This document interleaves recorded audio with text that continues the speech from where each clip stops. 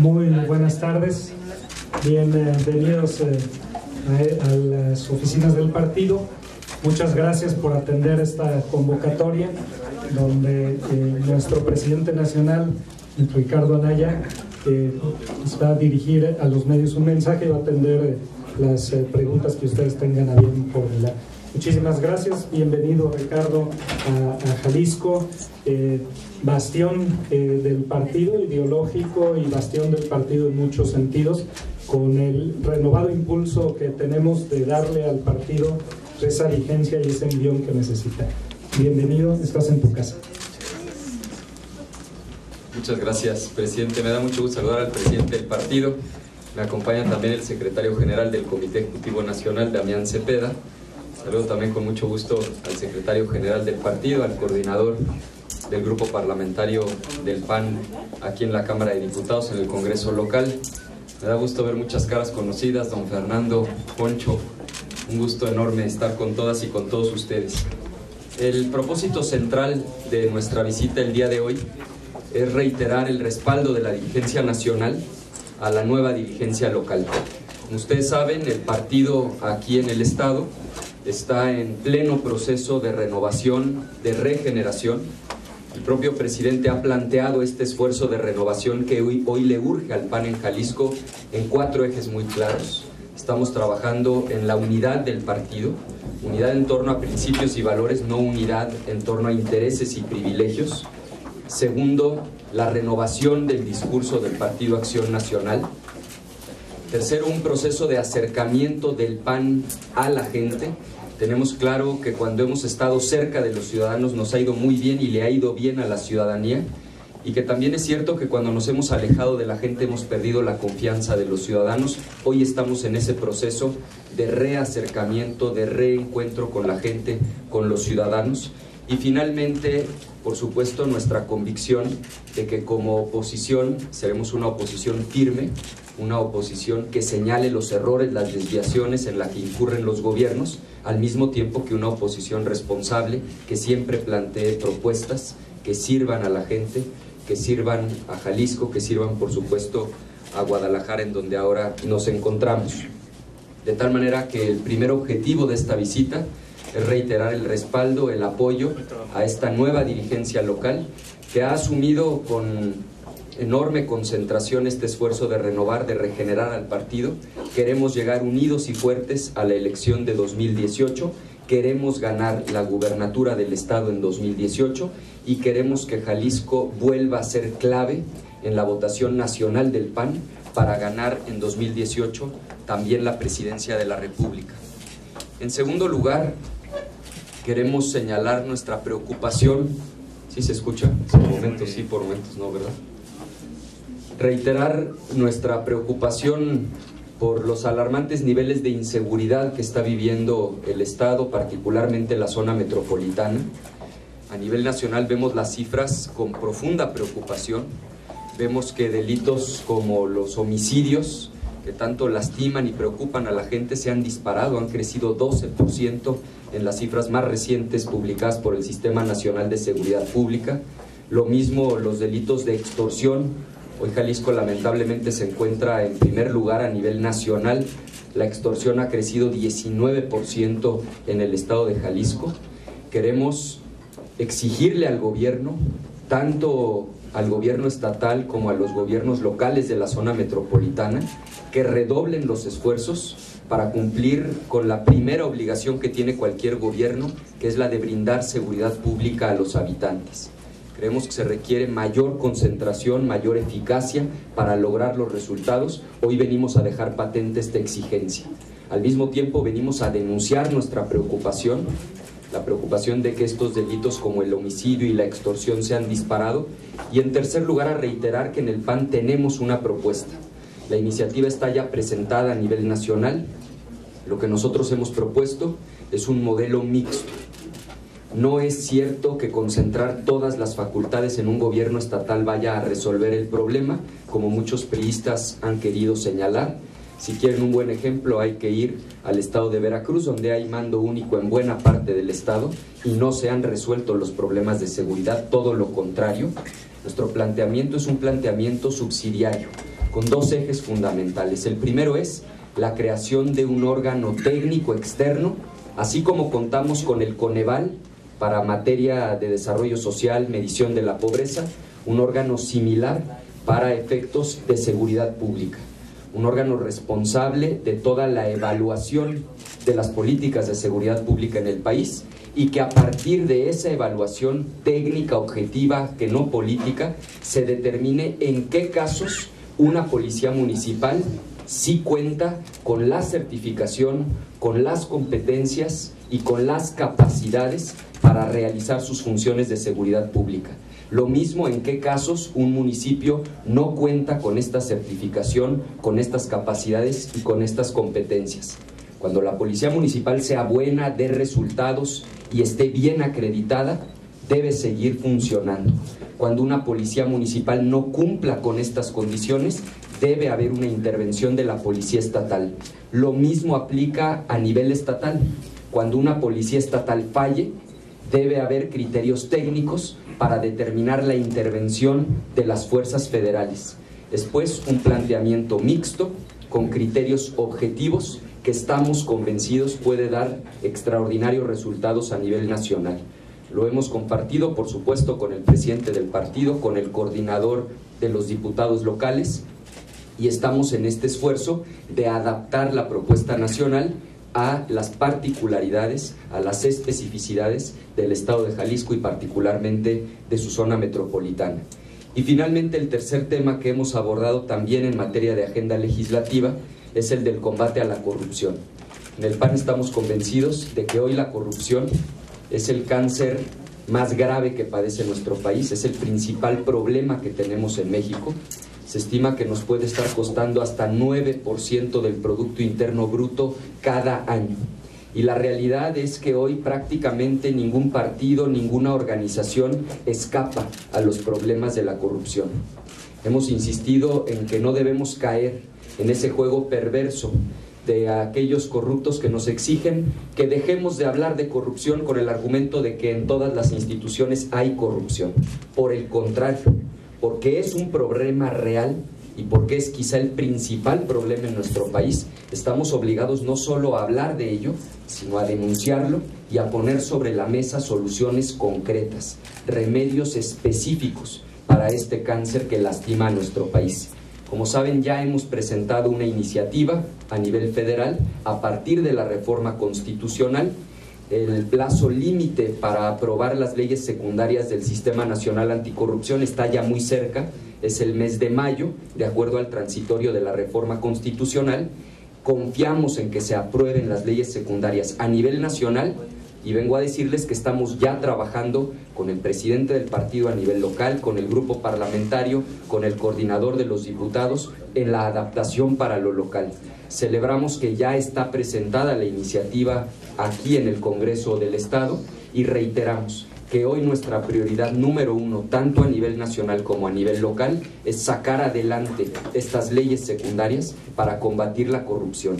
Lo que queremos es acabar con este mal de que los corruptos en México, por regla general, se salen con la suya. Lo que queremos es que quien cometa un acto de corrupción sea sancionado con todo el peso de la ley. Estoy a sus órdenes para cualquier pregunta. Presidente, sobre el tema de corrupción, Jorge Robledo de Televisa. Sí, Jorge.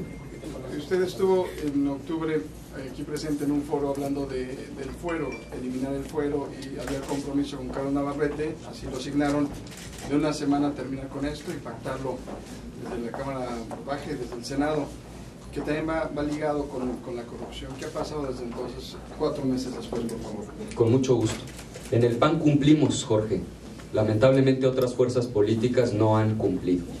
Nosotros presentamos la iniciativa para la eliminación del fuero, se aprobó en la Cámara de Diputados, se turnó al Senado de la República y en el Senado de la República no se ha logrado construir una mayoría. Particularmente el obstáculo, debo decirlo con toda claridad, ha sido el PRI, el Partido Revolucionario Institucional. Hemos presentado inclusive una serie de exhortos exigiendo que la minuta ya se vote a nivel de comisiones y en el propio Pleno. En el PAN reiteramos, estamos listos para votar a favor de la eliminación del fuero y denunciamos que son los priistas los que se oponen a que esta minuta se vote y de una vez por todas acabemos con el fuero y seamos todos tratados en las mismas condiciones por la ley. También nos liga con la corrupción, como el caso de Sinaloa, por ejemplo, de una legisladora vinculada con el Chapo Guzmán, es decir, ¿es necesario para eliminar la corrupción?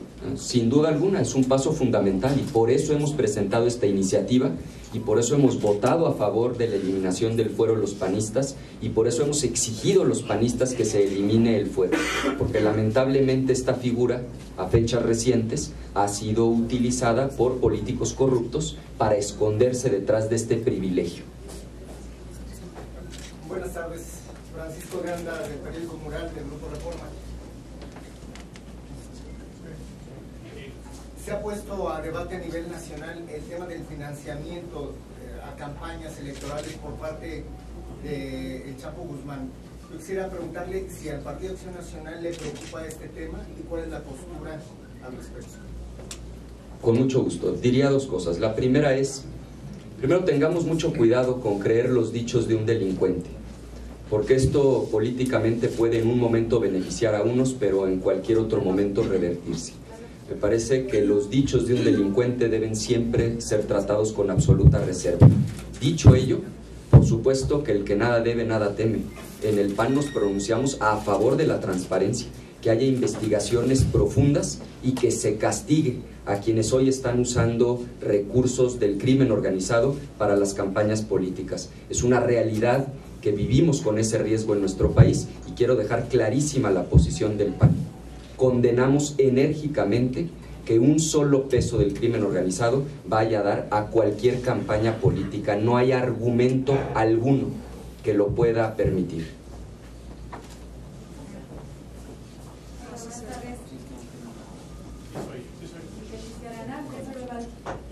Hace unos días el consejero presidente del Instituto Electoral y de Participación Ciudadana, Guillermo Caras, admitía que hay una crisis de credibilidad en Jalisco. ¿Cómo va a hacer el PAN para que esto, no siga permeando, porque usted acaba de decir que van a buscar la gubernatura o que la van a ganar en el 2018? Sí, como ustedes saben, estamos justamente en un proceso de renovación en el Partido Acción Nacional. Tuvimos una elección democrática en la que resultó electo nuestro nuevo presidente estatal, ha sido ya también electa la nueva comisión permanente que se integró de manera plural y confiamos en que esta es la gran oportunidad no solamente de volver a empezar, sino de regresar a nuestros orígenes, a los principios, a los valores que le dieron fuerza en sus inicios al Partido Acción Nacional, y es a partir de esos principios, de esos valores, de recuperar honestidad, verticalidad, transparencia como ejes centrales de nuestro actuar, que nos volvemos a presentar ante la ciudadanía, y es a partir de esos valores que queremos regresar al gobierno para trabajar bien, para beneficiar a los ciudadanos, para resolver los problemas de la gente. Por eso queremos ganar la gubernatura en 2018. Pues muchísimas gracias. Perdón, sí, cómo no. En cuanto al Rosario Bareño del periódico El Occidental, en cuanto a volviendo a la propuesta del mando único que se aterrizó en la CONAGO y que de ahí tiene que pasar pues al Senado y luego a los congresos estatales, ¿qué tan viable es la propuesta del PAN y de que se acepte, y quiénes integrarían este organismo que está planteando el Partido de Acción Nacional? Sobre todo porque se dice muy bonito un organismo y está revisando, pero a la mera hora entra la gente que esté involucrada en ciertos con intereses y pues no vale nada, ¿no? Al final, eso por una parte. Y en cuanto al control de confianza, viene siendo todavía un problema polémico en las corporaciones policíacas. Están desarmadas, y no estoy hablando de armamento, sino en todos los aspectos. Primero aterrizar en las corporaciones municipales. No sé cuál es el planteamiento por parte del Partido de Acción Nacional respecto a esto. Esos son los dos aspectos. Lo primero, Rosario, es reiterar que nuestra prioridad para este periodo de sesiones a nivel nacional es sacar adelante Sistema Nacional Anticorrupción y la reforma en materia de seguridad. En eso estamos justamente trabajando.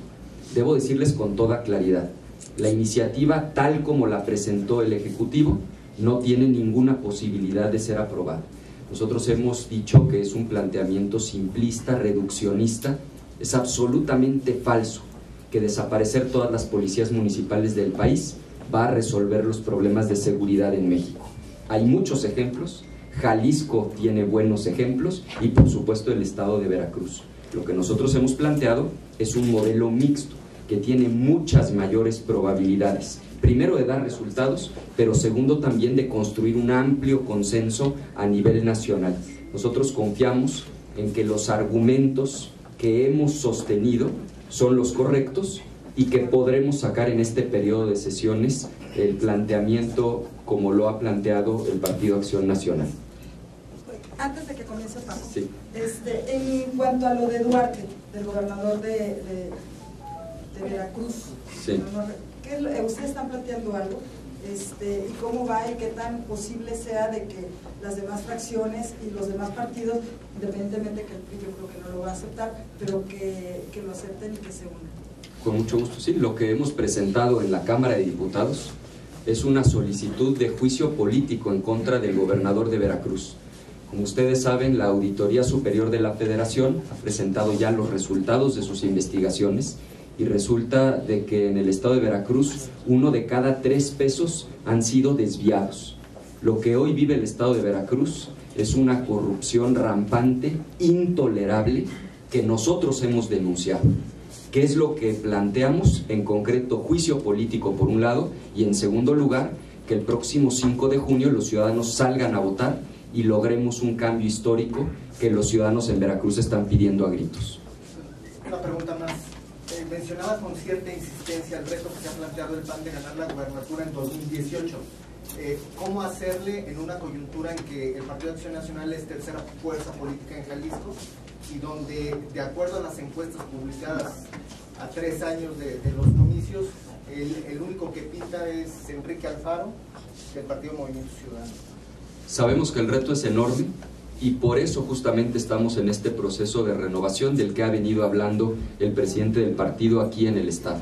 Estamos conscientes de la magnitud del desafío, pero con esa misma conciencia estamos trabajando a marchas forzadas en este ejercicio de renovación, de unidad, de reencuentro con los ciudadanos, de buscar a los mejores perfiles aun cuando no militen en Acción Nacional, y estamos convencidos de que vamos por la ruta correcta y como decía Efraín González Luna, por cierto, paisano de ustedes, tenemos mucha esperanza y cuando esa esperanza se vuelve invencible, la victoria final está asegurada. Solo complementando ese tema, se han denunciado muchas tradiciones al respecto con relación a panistas que apoyaron a Alfaro para llegar a la presidencia municipal. Sin embargo, parece como tibia la postura del PAN respecto a tomar acciones más concretas. ¿Qué pudiera decir de eso? Al contrario, la posición del PAN es clara. Reconocer que hoy el partido necesita una profunda renovación, una profunda regeneración, que cuando hemos estado cerca de los ciudadanos nos ha ido muy bien y que también cuando nos hemos alejado de la gente hemos perdido la confianza de los ciudadanos. Conscientes de ello es que estamos en esta actitud humilde, autocrítica, corrigiendo lo que debe ser corregido para volver a merecer la confianza de la gente. Confiamos en que lo vamos a lograr. El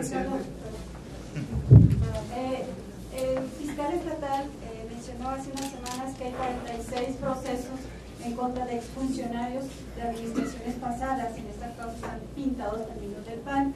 ¿Qué opinión le merece esa situación? ¿Se va a seguir, se está siguiendo un proceso de hecho especial?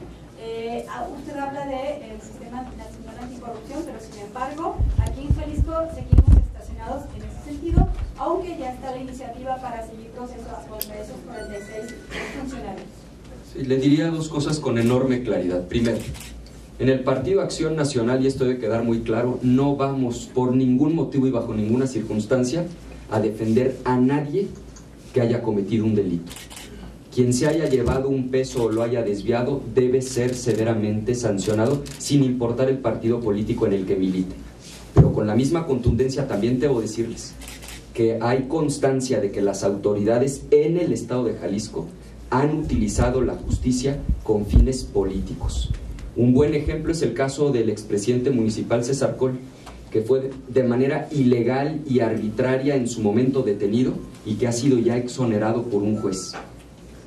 Ni juicios anticipados, pero tampoco vamos a permitir que se esté utilizando la justicia con fines políticos. No defendemos a quien haya cometido un delito, pero tampoco vamos a permitir que el gobierno del Estado siga utilizando la Procuración de Justicia con fines estrictamente político-electorales. Y el caso del exgobernador Emilio González Márquez, ¿qué va a pasar con él? Sobre todo que el PAN Guadalajara en su momento solicitó una expulsión del partido. Le pediría aquí al presidente del partido que él lo respondiera, no tengo el detalle específico. Pero yo sí quiero preguntar, volviendo un poco al tema electoral, Armi Reyes de Radio Noticias, hablando de que quieren recuperar el Estado en 2018, ¿qué tan factible es que se pudieran ir en alianza con otro partido para fortalecerse? Por supuesto que estamos abiertos a construir alianzas con otras fuerzas políticas, pero no perdamos de vista primero que la alianza más importante es la alianza con los ciudadanos, con la gente, con las organizaciones intermedias, con quienes históricamente han hecho fuerte al Partido Acción Nacional. Esa es la alianza que le urge al PAN. Segundo, una alianza al interior del propio Partido Acción Nacional, que implica reencuentro, implica reconciliación entre nosotros mismos. A partir de esas dos alianzas, por supuesto que podemos construir con otras fuerzas políticas, siempre y cuando haya coincidencias en una plataforma y en un programa de gobierno. Con toda la suerte de recortes presupuestales que ha tenido el presidente de la República, ¿es posible llevar a buen término una propuesta de seguridad nacional? Es decir, que no solamente quede en el tema legislativo. Sí, por supuesto que existe la posibilidad. Y también es una buena ocasión, hablando de recortes, para decir que nuestra preocupación es el abuso de la deuda pública a nivel federal. Este gobierno está endeudando al país a niveles que no habíamos visto en los últimos 25 años. Hace un cuarto de siglo que México no se endeudaba como ahora mismo se está endeudando. Solo este año 2016 el gobierno federal se está endeudando por más de 600,000 millones de pesos. Para ponerlo en proporción, si sumamos todas las deudas estatales de todos los estados y municipios del país, apenas alcanzan algo así como 500,000 millones de pesos. Solo este año 2016 el gobierno federal priista está endeudando al país por más de 600,000 millones de pesos. Es algo que en el futuro inmediato se va a volver absolutamente insostenible.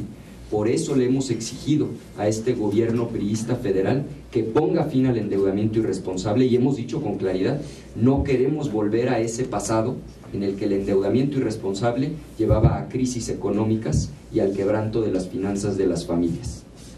Pues muchísimas gracias, los dejo con el presidente que les va a contestar la otra pregunta. Gracias. Bueno, el caso de Emilio González Márquez se encuentra en análisis dentro de la Comisión de Orden del Consejo Estatal. Recordemos que en el Partido Acción Nacional el órgano disciplinario propiamente está en el Consejo y actúa con independencia de las dirigencias municipales y estatales del partido. Y esta comisión está próxima a resolver el asunto. Hay que decir simplemente que en el caso de los procesos internos, los procesos de sanción, el sistema o la organización del partido es una organización que protege los derechos de las personas, particularmente la garantía de audiencia y defensa. Y esperaremos con oportunidad la resolución de la Comisión de Orden, cualquiera que sea el sentido de su resolución, insistiendo en que esta comisión actúa con independencia de los órganos dirigentes. Presidente, ¿qué está haciendo el PAN para revertir este uso de la justicia, como ustedes dicen, de forma política? Bueno, hemos salido en defensa de nuestros militantes acusados injustamente por faltas de todo tipo. Pero lo hemos dicho con toda claridad. Si 3 años después de haber tomado el poder público, el gobernador o el gobierno del estado es incapaz para armar una averiguación previa en contra de estas 46 o las personas que fueran, o una de dos, o no hay tales delitos o hay incapacidad del gobernador o del gobierno del estado para armar averiguaciones previas en contra de las personas. Cualquiera de las dos cosas es altamente preocupante, porque una implicaría la utilización de la justicia para fines político-electorales y la otra dejaría a merced a los ciudadanos a merced de la delincuencia por la incapacidad del aparato de procuración de justicia. 3 años es suficiente para armar una averiguación previa, y creo que en este caso, si no han tenido la capacidad de hacerlo, pues por cualquiera de las dos razones, pues estamos en aprietos. Muchas gracias. Muchas gracias.